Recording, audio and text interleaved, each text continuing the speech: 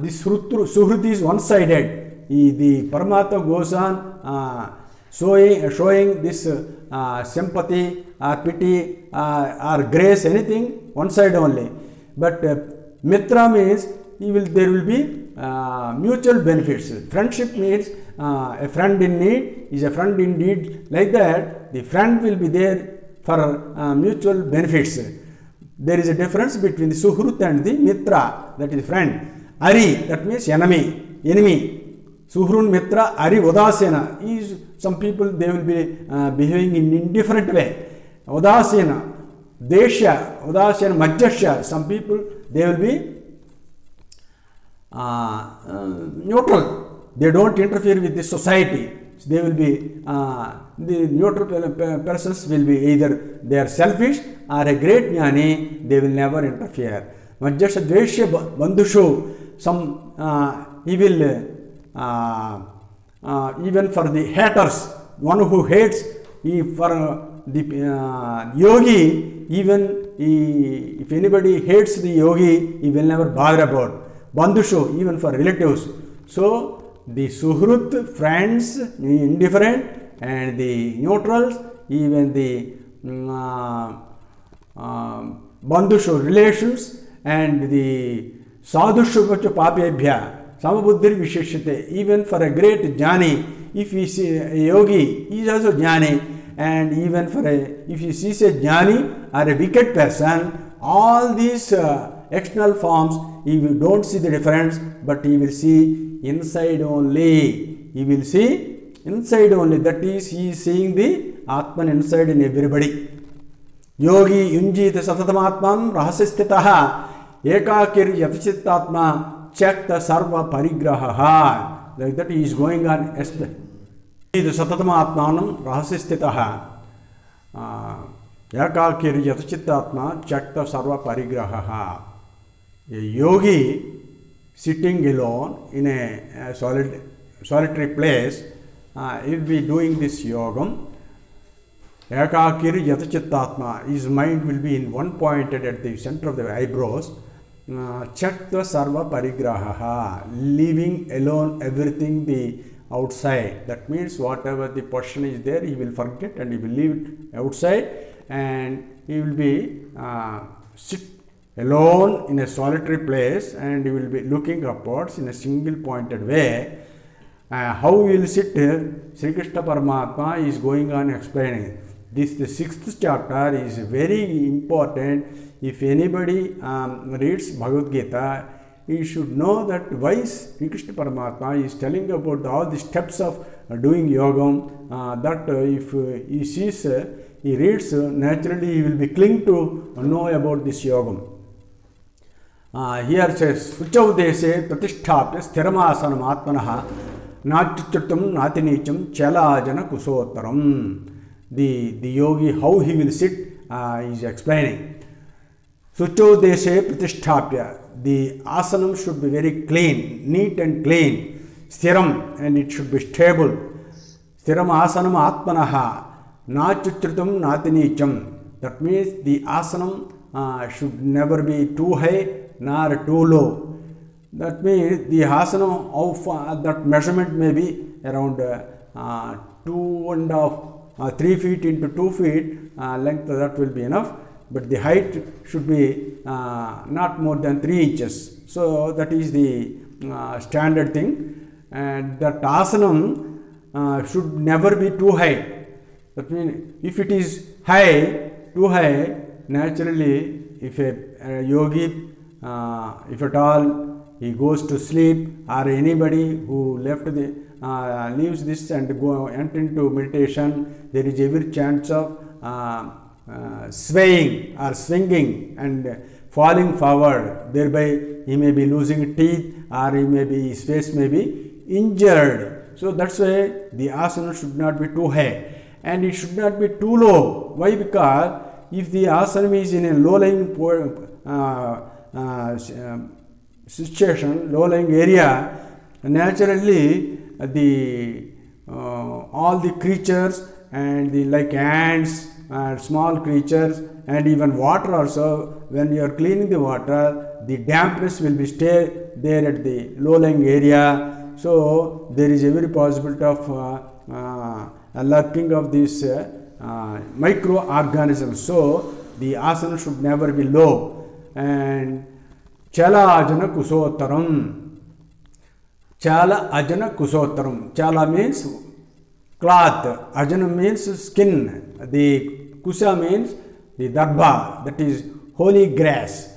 So Uttaram means one by one. First you have to put the darbha, that is holy grass, over which you have to put the skin, deer skin or tiger skin, and over which you have to put the white cloth. Chala Ajana Kusottaram. Why Sri Krishna Paramatma is particularly mentioning these three things? You know, a person who is doing this sadhana he should be away from the earth gravity. That is, he should be away from the earth gravity. That means while he is sitting, between himself and the earth there should be a non-conducting material. Non-conducting material. What are they? All these three are non-conducting material. But why there are three things he is mentioning here? The holy grass, you know, it has got a very capacity of attracting the this magnetic energy that is going from north to south. That energy, magnetic energy, that will be received by this holy grass. That's why even during the eclipse, whether it is sun or moon, during the especially sun eclipse, the grass will be, the holy grass will be put in every food material.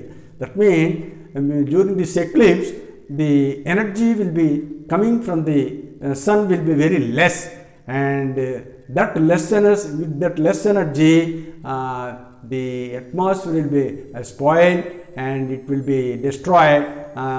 Most of the microorganisms will take dominance. So in order to destroy this thing, the darbha, the holy grass, will attract the whatever the energy, magnetic energy is coming from the south, north, that will attract. That's why if you sit on the holy grass, there will be energetic. The asana itself will become energetic. Why he is prescribing this skin? You know, this skin, whether it is deer skin or tiger skin, that is purely non-conducting, and not only non-conducting, it won't allow anything. That is, of course, in those days the people used to do this yoga in the forest. So they are prescribing. That's why it was prescribed. But for householders, it may not be possible. But the purpose of putting this deer skin or tiger skin is, it is a perfectly non-conductive material, and not only that, over which you are laying this white cloth, whether it is white cloth, whether it should not be too soft or too hard, but 4/4 white cloth, if you put it while doing your yoga, you may be sweating. There will be perspiration. The water drops, sweat water drops, they will be soaking the white cloth, and after that there is every possibility to soak the underlining skin and darbhas. But when you put the skin, it won't allow the water to go downwards, even to the darbhas. That's why any damp atmosphere or any waters through sweating, that will be soaked in the soap-penetrated cloth itself, that can be washed periodically, but the remaining layers should be always kept intact, and they should never be foul smelling or stinky. So in order to avoid all these things, you have to put the white cloth, and you can periodically change this. So a constant asana must be necessary for a yogi, and in that way, Tatraikagram Manakritva Yata Chittendri Kriyaha Upaviswasane Injad Yogamatma Visuddhaye. Tatraikagam Manakritva Yata Chittendri Kriyaha. Here he is going on mentioning, while doing this yogam and this asanam, Ekagram Manakritva, by concentrating the mind, Yata Chittendri Kriyaha, conquering the mind and the senses. Upaviswasana injat yogamatma visuddhaya. In order to purify your mind, you do yogam. So he is specially mentioning about this doing yogam. Not only the asanam, he is mentioning how to sit in the posture. He is mentioning samankai sirogrivam dharyam nachalam stiraha samprekshan nasikagam saudisascha navalokyan. This is the most important slokam, one of the most important, that is in the 5th chapter, Sparsan Krutva, that slokam, that is 27th slokam of 5th chapter, and this slokam is also very, very important for a yogi. Samankaya Sirogrivam Dharyan Achalam Stiraha. A yogi should keep his body stable by putting his trunk and the neck and the head in an erect posture, and perpendicularly he should directly Samankaya Sirogram Dharayan Nachalam Stiraha, without moving anything anywhere, without moving, he should go on looking upwards. Sampreksha Nasikagram. Here Nasikagram Sampreksha, this is very, very scientific procedure Paramatma is telling.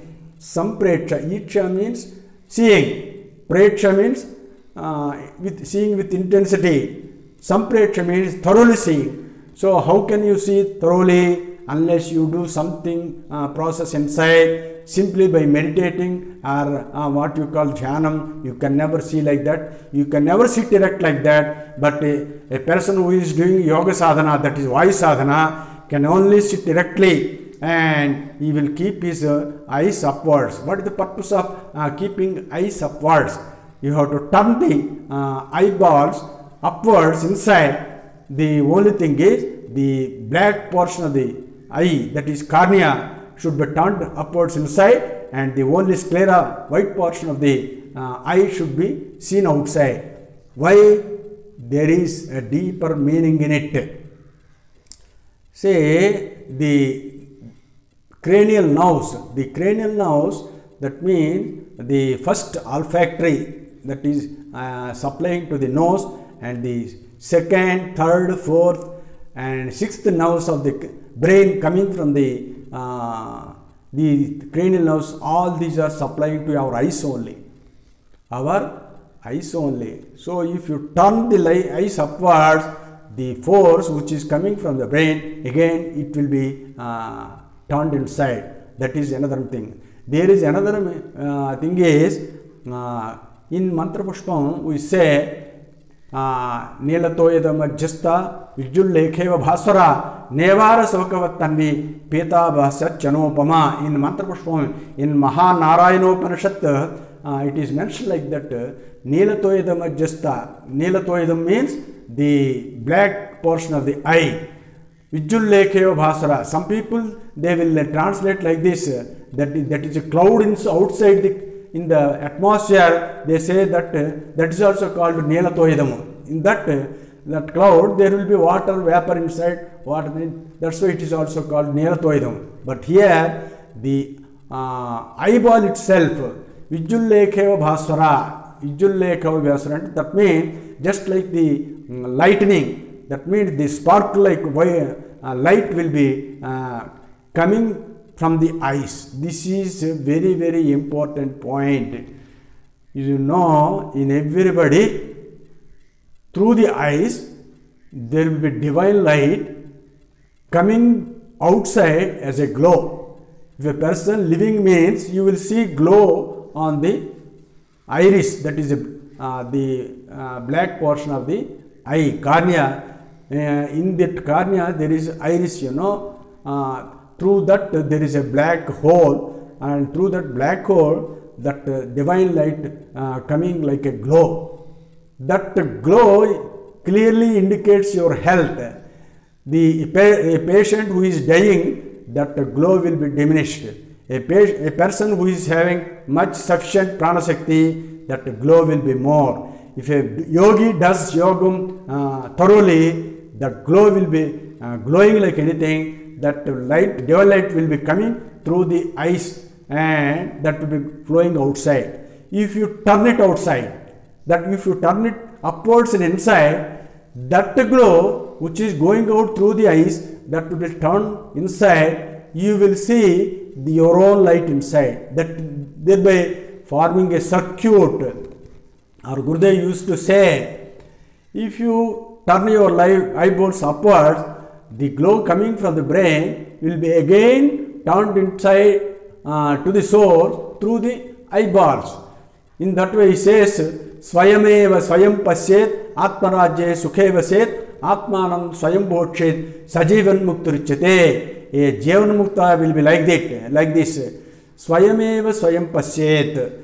He will see his own divine light which is passing out through the eyes. So when you turn it upwards, you will see the divine light inside the forebrain, that is forehead. So inside the forehead you will see the divine light. How? By seeing your own light which is coming out through the eyeballs. So Swayameva Swayam Pasyet. He will see his own divine light. Atmarajye Sukheva Set. With that only he will enjoy the bliss of the Atman. Atmanandam Swayam Bhokshet. One who enjoys that eternal bliss by his own self, Sajivan Mukturuchate. He is called Jivan Mukta. He is the liberated soul. That's why we say he is an enlightened soul. What is meant by enlightened soul? Light means, you know, divine light. Light, enlighten. Enlighten means making light. Courage, encourage. En means courage, to make.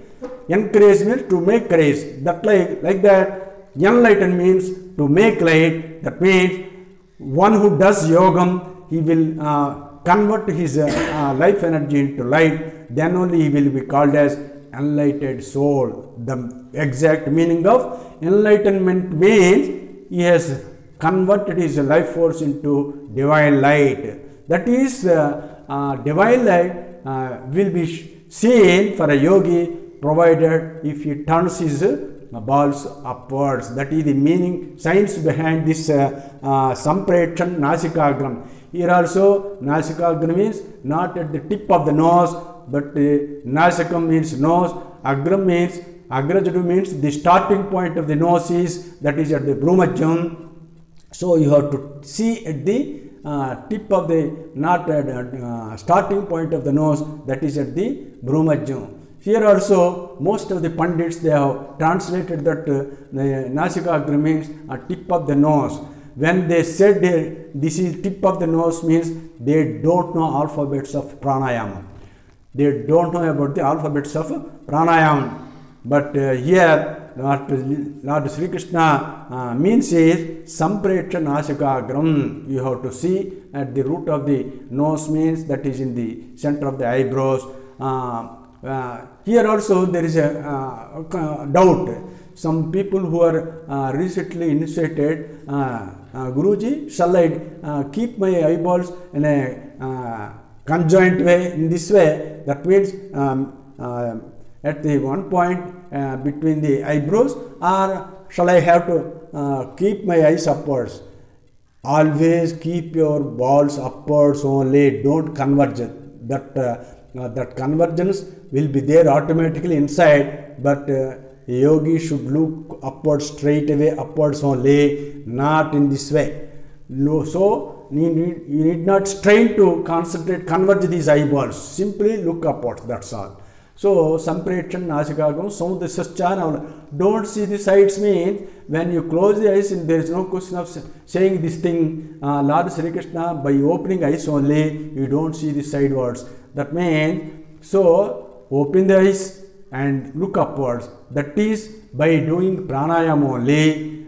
By doing pranayama only, you can sit erect and keep your eyes upward. These two things are possible only for a yogi, but not for a ordinary meditator. So Samankaya Sirograyam Dharayan Atilam Stiraha Sampretshan Nasikagram Samudisascha Navalokyan Prasantatma Vegatabhi Brahmachari Vritestitaha Manas Sanyamya Machitto Yukta Sita Matparaha.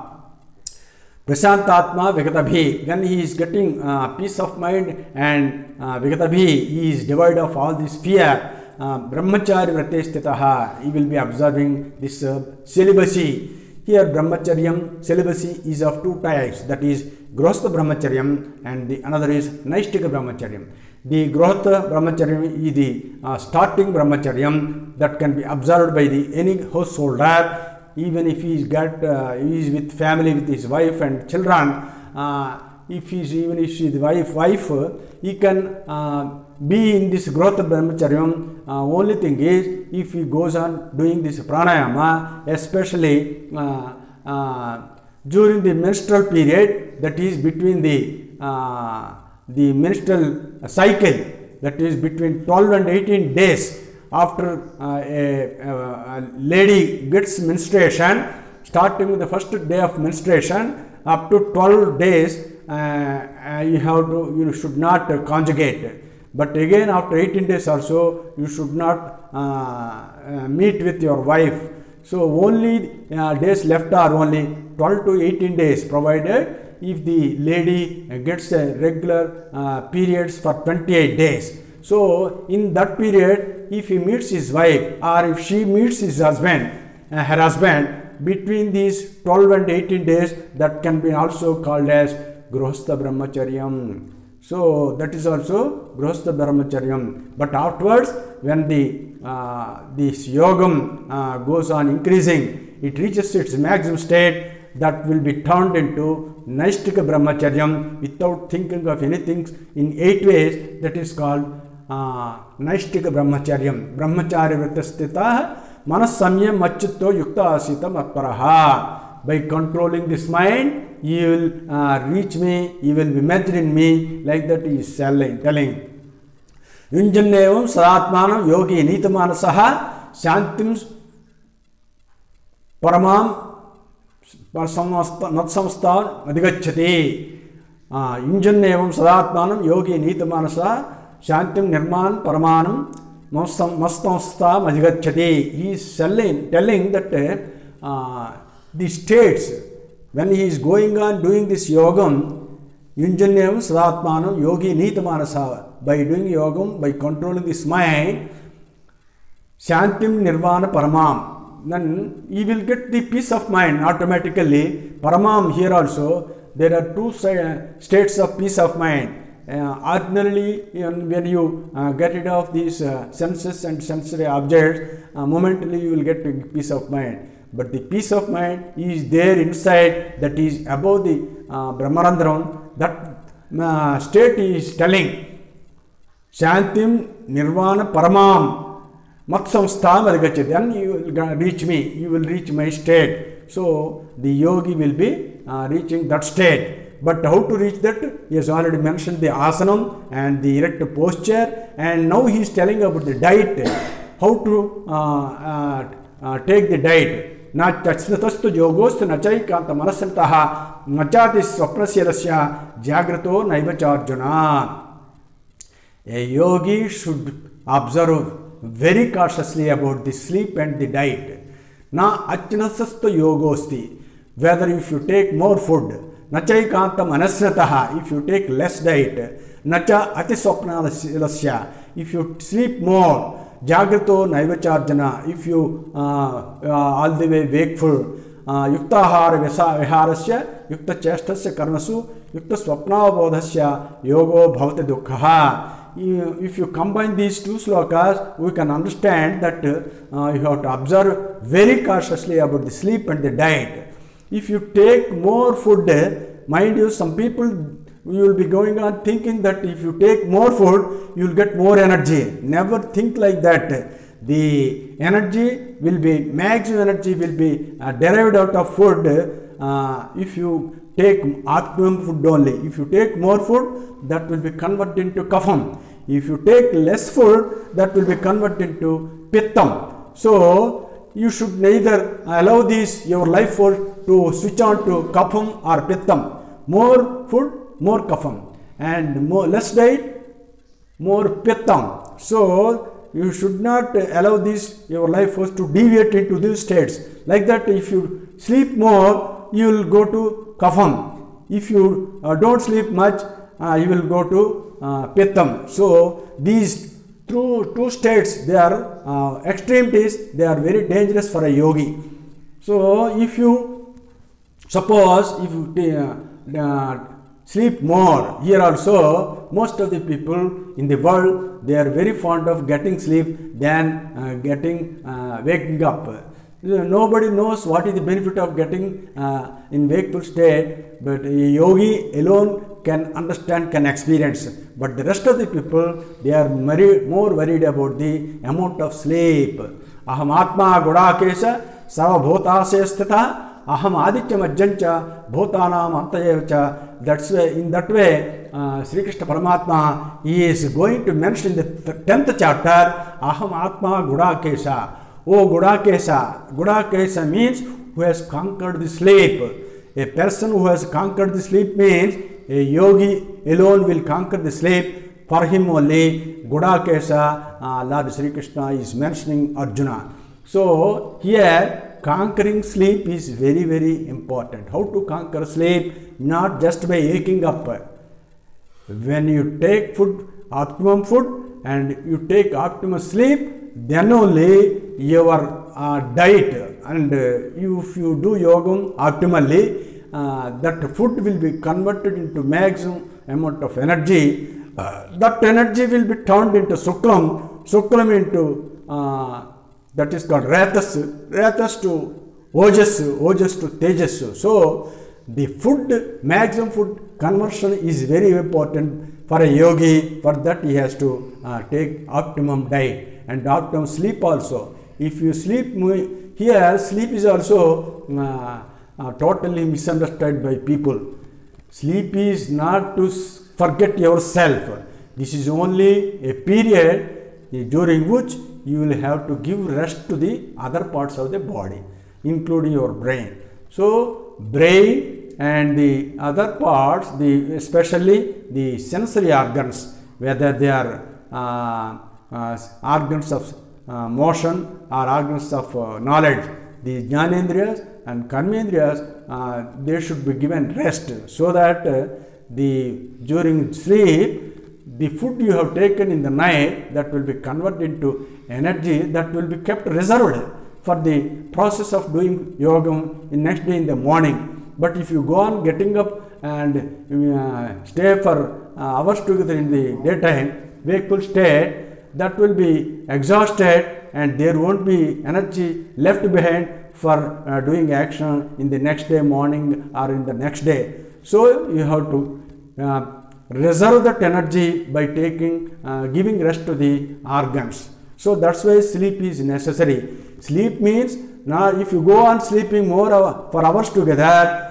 your body will go to inertia state, you will go to tamasic state, and that the brain will become dull, and in the next day your food also will never be digested properly. If you take sleep more, your food will be less digested. So more sleep, less digested, and less sleep, digestion will be there, but that energy will be converted into pitta. So in both ways you will be disturbed. So na chastutastu yogostu nachaikata manasnaha nachati swapnasyasya jagrato naivacha arjuna. So yogo yuktahara viharasya yukta chestasya karmasu. Even a yogi should have optimum exertion and optimum recreation, and he should neither sit idle or should not be exhausted too much by exerting his body, but optimum exertion and optimum recreation must be there for a yogi. Yogi bhavati dukkha. Then only he will get rid of this dukkha means sorrow. What sorrow? That sorrow of getting life and death cycle. So he will get rid of this life and death circle if he observes this diet and sleep precautions.